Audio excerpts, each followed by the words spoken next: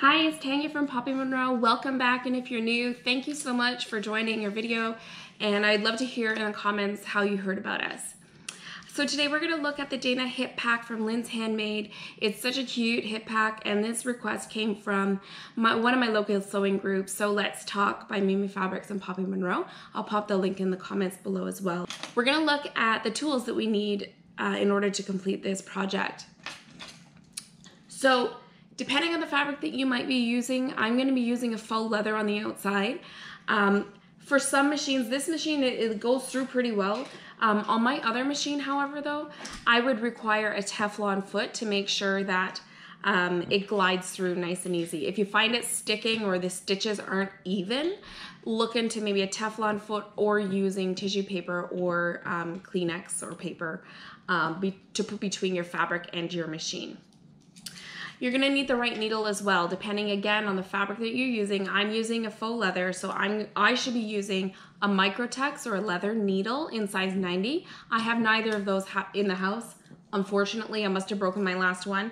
And so I'm gonna be using a universal needle, but on size 90, that's pretty important. You'll also be needing clips. Because I'm using faux leather, I can't use pins, so I'm gonna be using these little clips to keep the fabric safe. You might need to keep this handy. I don't know, fingers crossed that we don't. And you'll need some snips. In terms of the hardware, you're gonna need potentially some new stuff to you. I think this is why this request came up in the group, because there's some new to us pieces that we'll be using. All the hardware, everything was purchased at Mimi Fabrics that I'll be using. The hardware is from Emmeline Bags. So here are the Chicago screws. One fits inside the other and screws together. And you'll notice that on this piece, there's a spot for a screwdriver. So you can either do the star or the flathead screwdriver. A butter knife also works just fine. So whatever you have kicking around, that's what you're gonna use for these.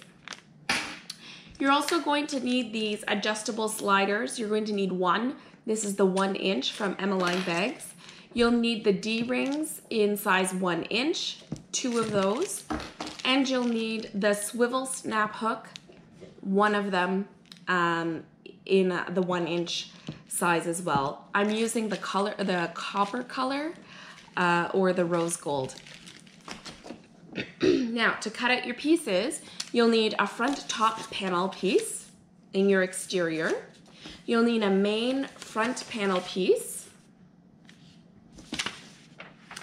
And you'll need the back piece. Now the back piece was a little bit extra in that it came in 2 pieces. So what you do is you just line it up with the arrows matching. You don't overlap. You just line it up, tape it down the middle, and then you'll come out with this nice big back piece like this. You'll also need the side panel piece cut in mirror images. So that means you have a left and a right. For the lining, you'll need to consider, if you use a thicker fabric like a canvas, you could even put soft shell on the inside for your liner. Those fabrics you probably won't need to interface. I'm using a Rebecca Ruck jersey for the inside because I absolutely love this rosé marble print. And so what I'm going to do is line it with Pellin 101 interfacing. It looks like this, okay? And my tip for not getting gunk on your iron, because it's a fusible one, so there's an adhesive on the back, is what I do is I take a big chunk of my jersey fabric. I take my 101 and I lay it on top here. And the 101 is cut out as per the pattern piece. I lay it on top. And then I fuse it to my big chunk. Instead of cutting out the jersey to match the interfacing, because sometimes it just doesn't quite line up. So I will then press it, and you don't iron it like this, you press it and you hold for 10 seconds, you press, you hold for 10 seconds, you press, you hold for 10 seconds, and that makes sure you get a nice bond with your adhesive onto your jersey. And then I've done this before the video, so you'll see it's now attached to the jersey. So now I can go back in with my snips and I can cut around nice and carefully.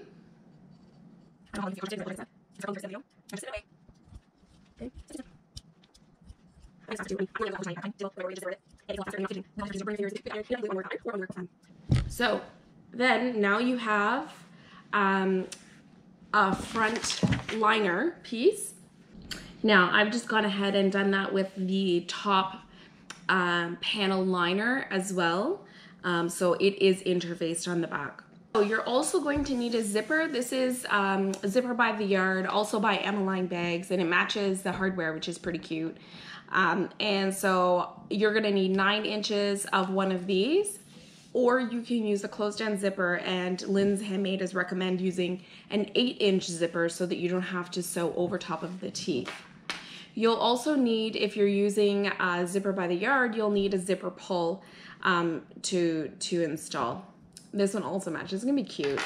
And when you install your zipper, you may consider using a zipper foot on your sewing machine. So let's get started. You're gonna take your zipper,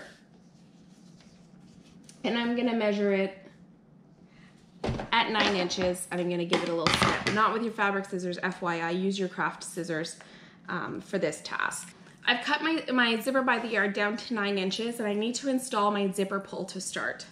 What I will do is I will take the zipper, and this piece here that holds the little pull, I will slip that in between the tines, so, okay? And I'll just guide it onto my zipper, and it's okay if it doesn't line up perfectly on the right and left side of the zipper. Like, it's okay if there's a little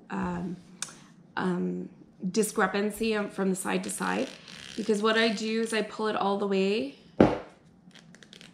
to the other side, and then it's okay, because we're gonna sew that into the bag anyhow. So now that you have your zipper pull installed, we're gonna get sewing. Take your main front piece, place it face up so the good side is facing you on your workstation. Take your zipper, put it facing down so that the good side of the zipper and the good side of your main front piece are facing. And then take your front lining piece that is now interfaced if required, and you're gonna put it as a sandwich, so it's like a zipper sandwich, and you're gonna take your clips. Remember, if you're using faux leather, you wanna make sure that you're using clips. And you want the raw edges to be flush. Now you can go ahead and sew that on. If this is your first time installing a zipper, I'm gonna show you another way to do it. It's gonna give you the same exact result with an extra step. So instead of doing the sandwich, remove your lining piece, install the zipper to your main front. Now, I have a clear line of sight on this zipper. If you were to make a sandwich, you can't see where the zipper is. And so your line against your zipper may be wobbly unless you're really comfortable, okay? So it takes an extra 30 seconds to do. I would recommend doing it. I've gone ahead and put my zipper foot on. It just gives a nice clean line when you're installing a zipper. It does feel a little bit awkward to start, but if you're really patient and go slow, you may be pleased and enjoy it as well. So I'm gonna drop my needle in, and I'm just using the edge of my zipper foot as a guide next to the actual zipper. And I'm gonna maintain that same distance between the zipper foot and the zipper as I'm sewing. Like I'm aiming for like right next to it, okay? So I'm gonna start it off and back stitch. One thing I didn't mention, if you are new, you want your thread tension to be at about a 4. And your stitch length, I've done 2.5. Or if you have a dial, it'd be like a 2.5 to 3, okay? Okay, so I'm gonna go ahead and sew down, making sure that the raw edges are flush with each other. As I get to the zipper head, I'm gonna pause with the needle down and lift my foot. I'm gonna wiggle the zipper pull past the needle, and this is kind of like a whoopsie moment. I pulled it too far, but it's okay. I'm just gonna reattach it with my fork. Quit playing games with my heart. We went to Backstreet Boys this week. It's really fun. So make sure, you can always put a pin or you could stitch it closed to make sure that you don't do just as I just did. Okay, so back to it. We're past the zipper head. And I'm gonna, because I'm starting again, I'm gonna back stitch a little bit. And here we go, all the way to the end.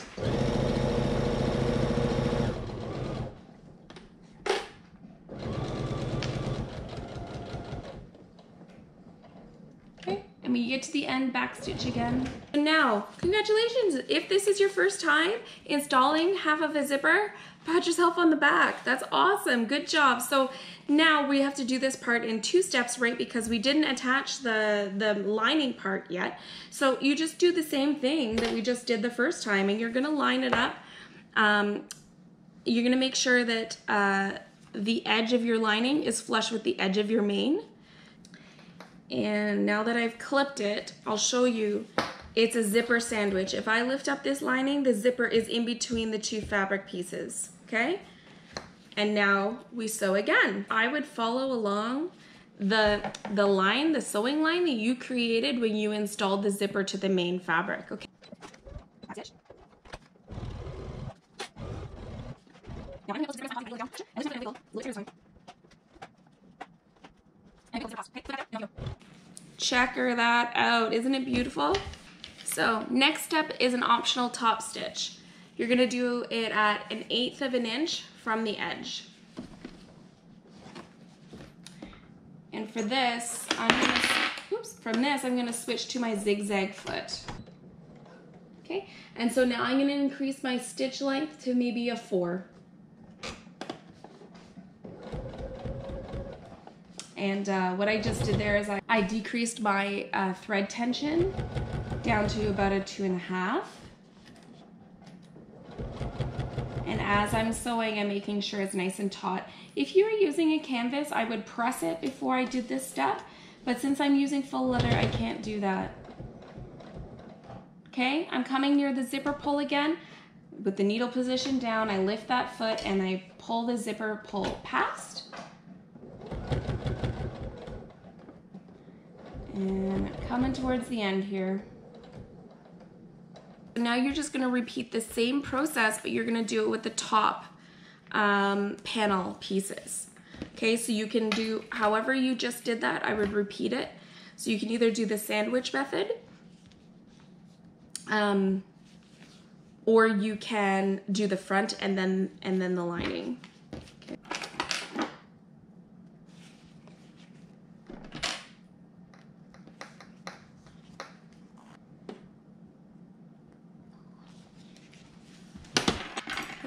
Switching back out to my zipper foot and going back down to that 2.5, 2.5 stitch length.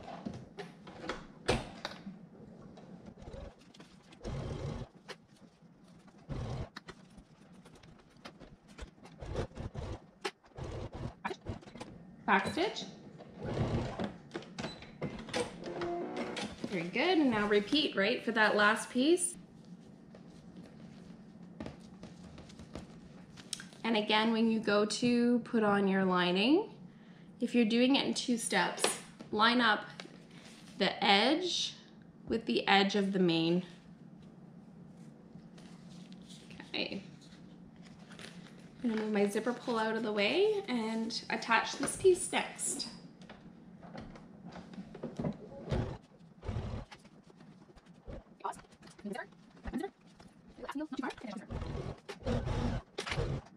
All right, so now we just need to top stitch and then we'll move on. You'll notice that as you press this up, getting it nice and flat here, as you press it up, your lining is a 1/4 inch shorter than your main, and that's perfect. If it isn't, give it a little trim.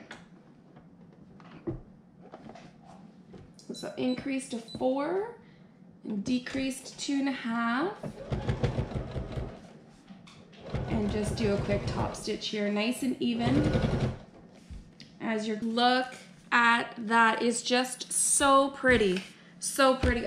We're gonna go ahead and sew in the darts. These little notches here are gonna create a dart. So you fold the main, right sides together, right sides together.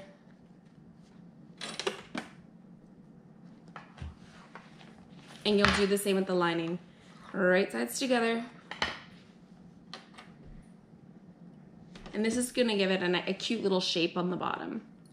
And extra volume inside too, right? It just gives it a little bit more 3D. All right, and now you're gonna sew 1/4 inch seam allowance. I'm just adjusting my needle position. And here we go. Make sure you back stitch.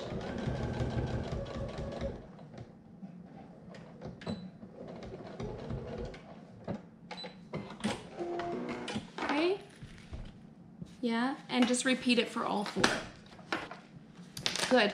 Now that you've sewn all of your darts, Linds is suggesting that you trim down to 1/8 of an inch.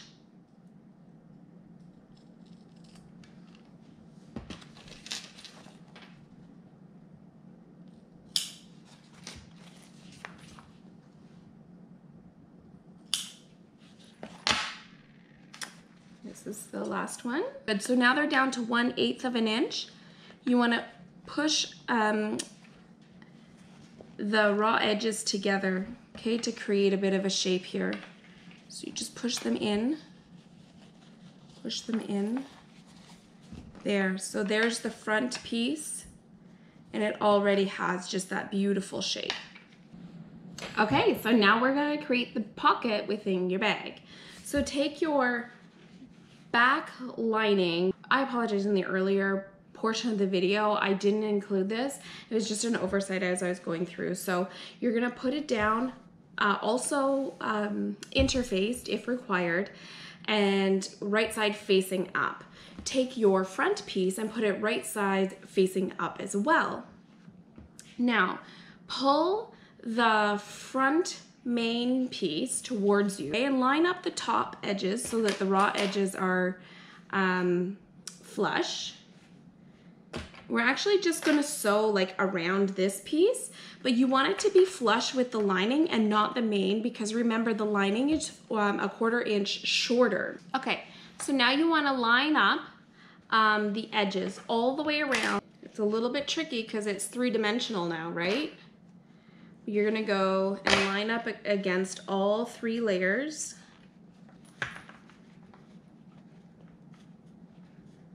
I would recommend trying to close the zipper as far as possible without undoing the zipper. And then try your best to ease it in.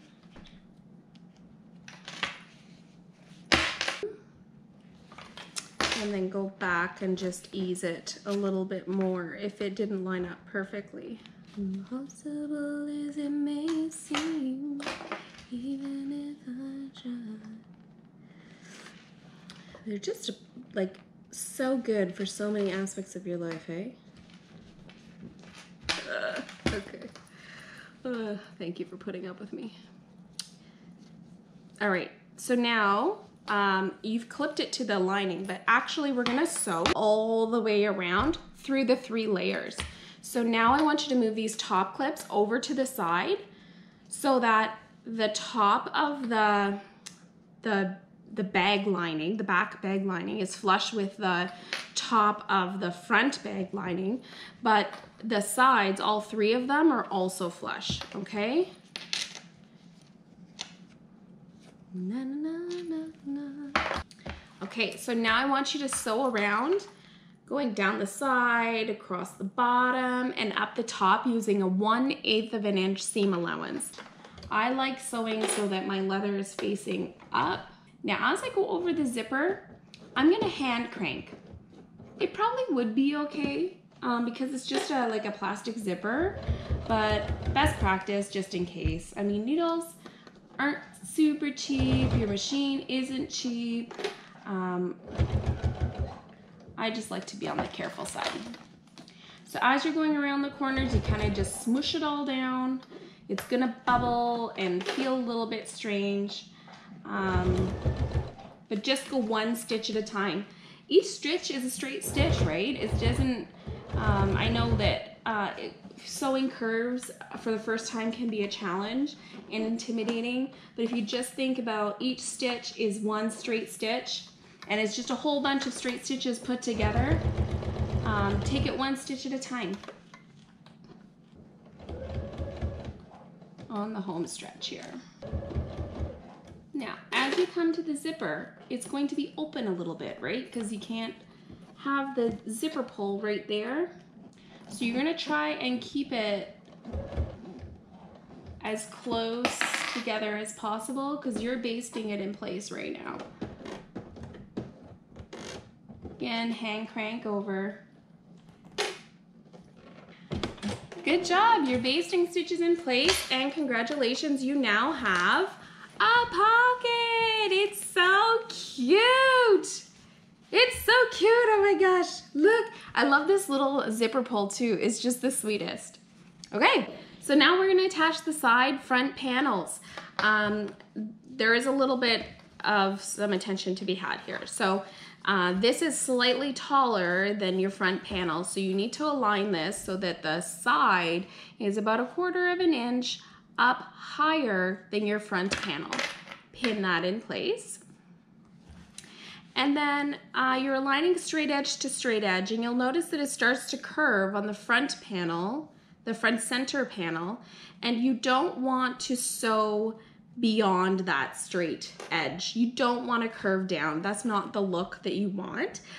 So if you do have extras, like on my one side, I must have sewn the seam allowance maybe just a little bit more generously, and so I do have a little bit of extra, but just as Linds has indicated in her pattern, I'm just going to trim that at the end. So we'll go ahead and sew and attach it at 3/8 of an inch. Make sure you backstitch. Now, as you get to the zipper, consider hand cranking. That's my recommendation. That's what I don't know, I just like to be a little bit kind to my machines. And I'm just marking where that straight part of that front center ends. And as I get to it, I just run off the side. Okay? And then I'm gonna trim it because look, like it overhangs a little bit. So I'm just gonna trim it. And now I'm gonna go back. I'm gonna go back and do some back stitching because I didn't do that on the first one. So just following that seam that I just made, and I'm gonna back stitch a little bit, just to strengthen it. Oh, cute! I just love how quickly this takes shape. It's just so, so beautiful. I absolutely love this. So now you need to do a little bit of trimming, okay? So just as we talked about before, if you have a little bit extra on the sides, you can go ahead and trim that off from the front side pieces. It's also a good time to go ahead and trim your zipper. So I'm not using my fabric scissors. I'm gonna put those far away there. I'm gonna use my craft scissors. These are just my kids' craft scissors, and they do a great job. I'll trim up this other side. Nice and tidy. If there's any other like whoopsies along the way, just trim it down so that it looks nice and tidy. It's gonna be sewn into the middle anyhow. I'm gonna go ahead and top stitch. If you're using canvas or a material, I would press it first. I can't with my faux leather, so I'm just gonna flatten it nicely and top stitch at 1/8 of an inch. And I'm gonna use a 4 for my stitch length.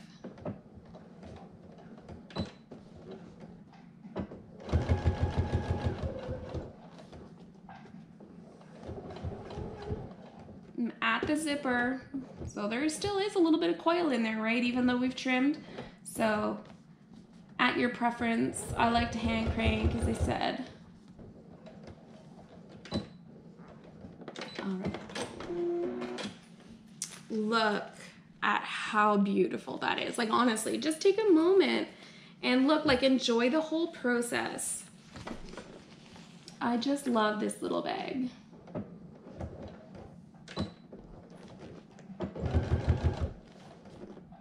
Okay, so now that you have your front complete, you'll notice on the top, you have these little ears. That's okay, that's intentional. It was built into the design of the pattern. And what you should do is take a ruler and your rotary, or a ruler, and draw on a line and cut it with scissors so that it's completely flush across the top. This is actually a really important step. So I'm gonna go ahead and off camera, go ahead and do that, and I'll be right back. So now we need to attach our D-ring before we can put it all together. So I have our 2 D-rings here. I've cut the webbing, it's a 1-inch webbing by 3 inches, and I'm just gonna slip the D-ring in here and do a quick little stitch to just stitch it in place here. It's just easier to hold it in place. Now I'm gonna switch over to the zipper foot. We're gonna baste this in place to our pack. Okay, so centering along the side angled piece here. I'm gonna overhang the webbing by 1 inch, and then sew nice, tight, and close to the D-ring.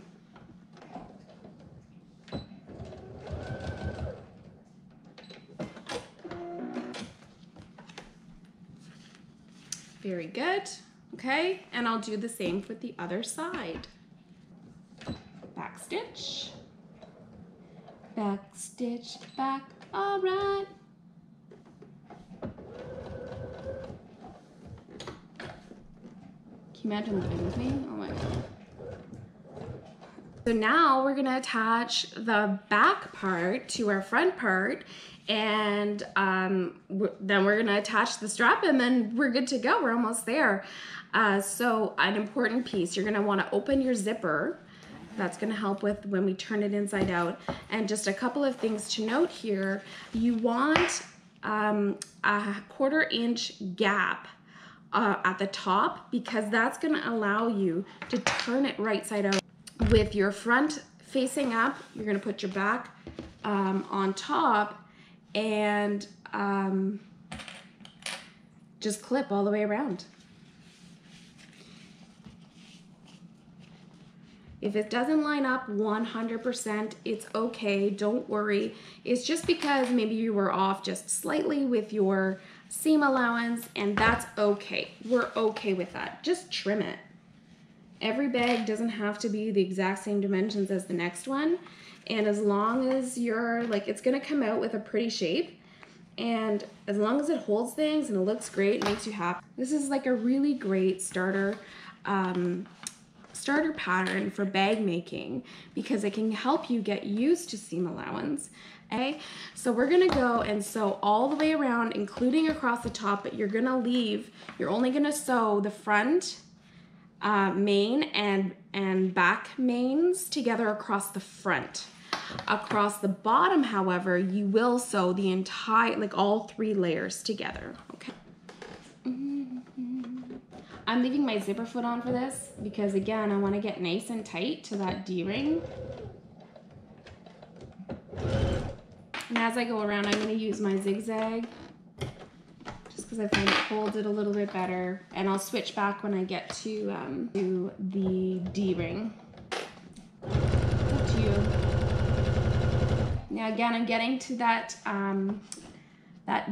dart, and so I just flatten it down, and with each stitch I just keep thinking I want it to feel flat before it stitches.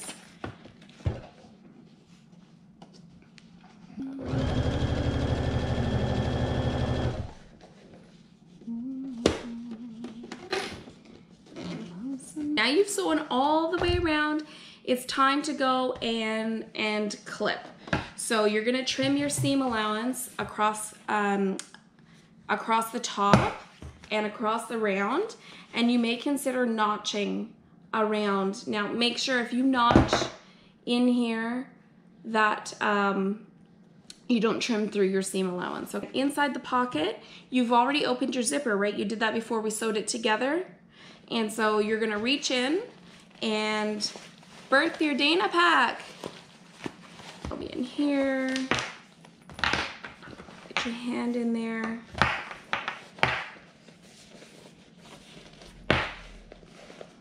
Push it out all the way around.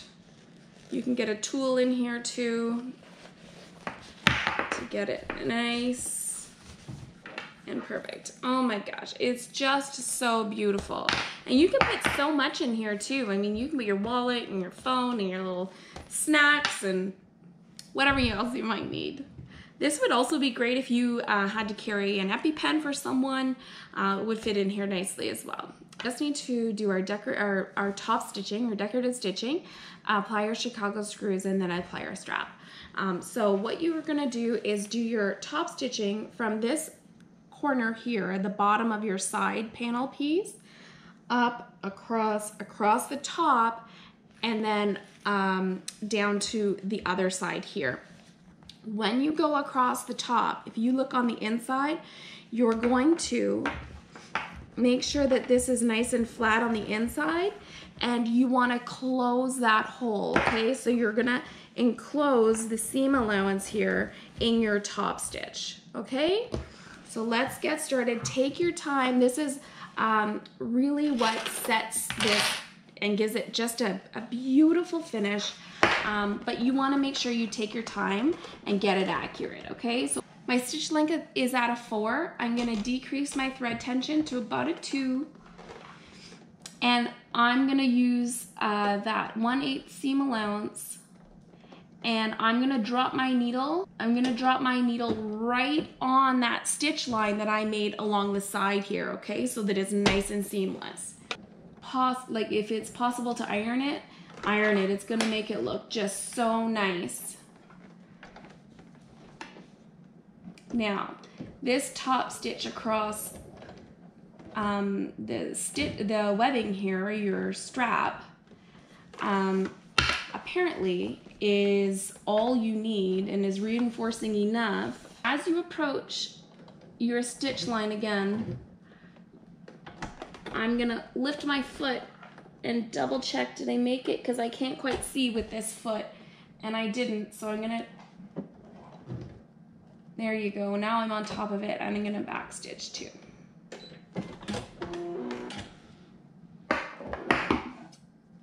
All right. Wow, this is just absolutely stunning. Came together beautifully. Hey, so now we just need to install our Chicago screws. And these are more decorative than anything because the top stitching and the construction apparently is sufficient for the weight of this particular pack because it is a smaller pack. So what you need to do is create a hole. Decide where you want your Chicago screws. You could put 4 here. You could do any sort of shape. I'm just gonna do 1 and 1. And what you need to do is if you have a rivet press, you could go ahead and create your hole here. You could use a tool like an awl, or I have this little press, and so what I've done is gone ahead and made a hole, and now I'm taking the flat side. I like the flat side out, and I'm just gonna put that through to the back, and I'm just pushing around the screw, pushing the fabric down so it's out of the way. And then you're taking the screw part, and I'll start it with my fingers, and I'll finish it off with a screwdriver, a proper screwdriver.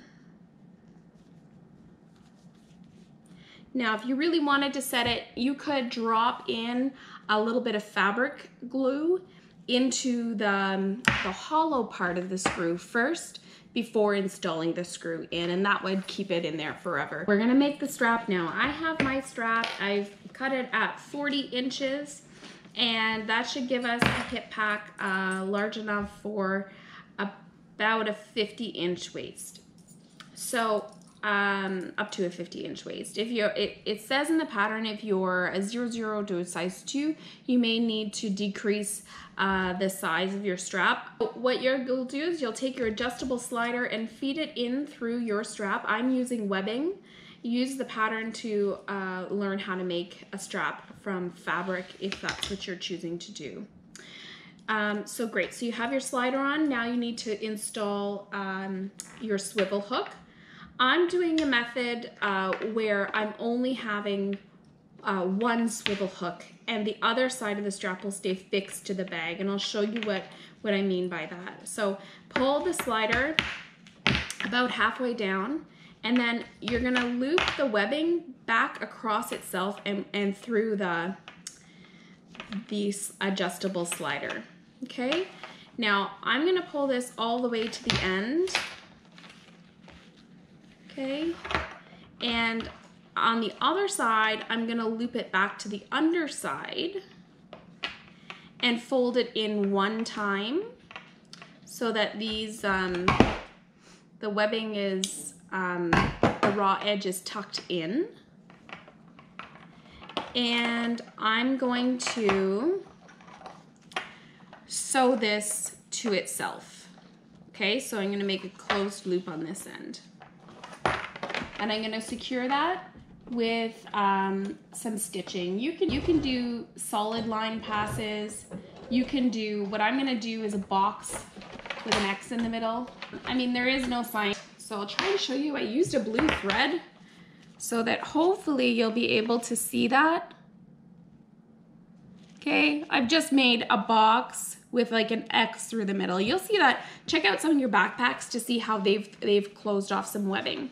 Okay, so now you have a loop on one side with your hook, with your clasp, and that's gonna clasp onto one side of your Dayna pack. Sorry. And the other side is going to be fixed. Kind of saves on hardware a little bit, and truly, I mean, you're probably not going to unhook both sides, but that is an option that you could do. So in this case, you're going to thread, this is considered the right side, thread it down through the hook, and then you're gonna curve around to the back and fold in once, and then attach it to the back of the webbing. And then you're gonna sew a square. Are you excited? I'm excited. I'm excited for you. And I can't wait to see, if you use this tutorial, I would really appreciate if you would subscribe to the channel, and if you would like this video. It's encouraging for me. I'm just a home sewist, and I just like to share what I've been up to. And so I would appreciate your support as well. You can also come in to the Facebook group that I have linked in the bottom and share the make that you've created. We would love to see it. It's a really great community. So here is your Dayna hip pack. It is absolutely such a pleasure to make. It is super fun. I can see myself making more of these for Christmas presents, for myself. It's such a great use of scraps. I'm gonna size down as the pattern is indicated and make some for my kids as well. I see these for birthday parties coming up. They're just so cute, and the use of the Chicago screws is just super fun. In the pattern, they have indicated that you can put them as decorative pieces through your strap. I've used webbing, and I'm not super confident that that wouldn't fray, and so I've just used the stitching on mine. But if you used a fabric strap or cork perhaps, it would be super fun to see these Chicago screws used in this as well. So I hope you've enjoyed this tutorial. Thank you so much for following along, and please drop a comment below. Let me know where you're from and how you've heard about it.